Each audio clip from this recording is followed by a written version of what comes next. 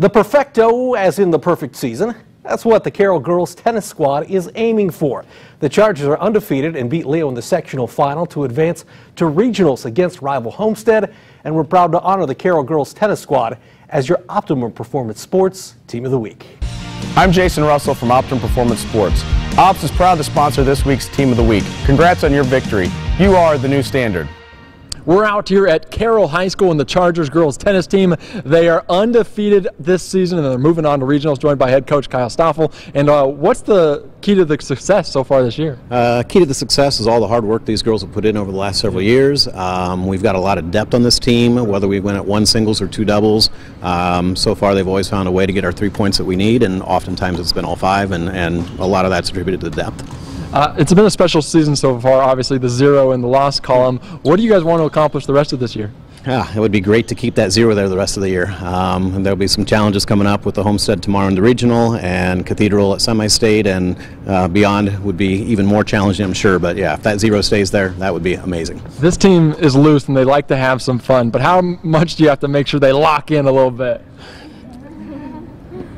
They understand the balance, I think, pretty well. So honestly, very rarely do I ever have to say, come on, let's settle down and dial in. They usually do it on their own because I think they want this just as much or more even than I do. For the challenge, well, we're going to make them hit it all the way across the court, and it's a little rainy outside. So we got them inside here in the basketball court, the alumni gym. So we have them here on the free throw line. They're hitting all the way down to the other free throw line where our laundry basket is played. So we're just going to try to hit it and try to make it in there. All right, so Mia, you're up first. Go.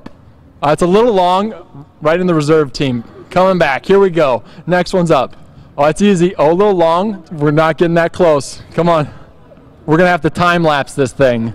See, we should have pushed him back. That's all right. Keep going. Keep going. Somebody's going to make one. All right, next one. Down the line. Here we go. Oh! Right off the edge. Here we go. Stoffel's trying. Oh, that's, oh, here you go, trade you. No, we're trading you. Get the mic. Here you go. Yeah, I go first. God, it's a little long. That's okay, though. Here we go. We got another ball. Here we go. There you go. Oh, yes! Just like we're talking about, yeah. So obviously that was challenging. Yeah, that was very challenging. What do you guys want to accomplish in regionals? A little more than that. Maybe not 4 tries to get it in, but I think at regionals we just want to stay on top and do what we did earlier in the season. We've played these teams before and it hasn't been too challenging, so I think if we can keep up the work that we have been doing, we'll be set. How do you lock in?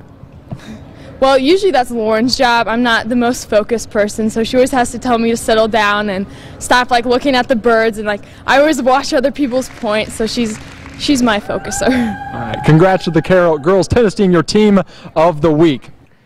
And that'll do it for sports. We'll be right back.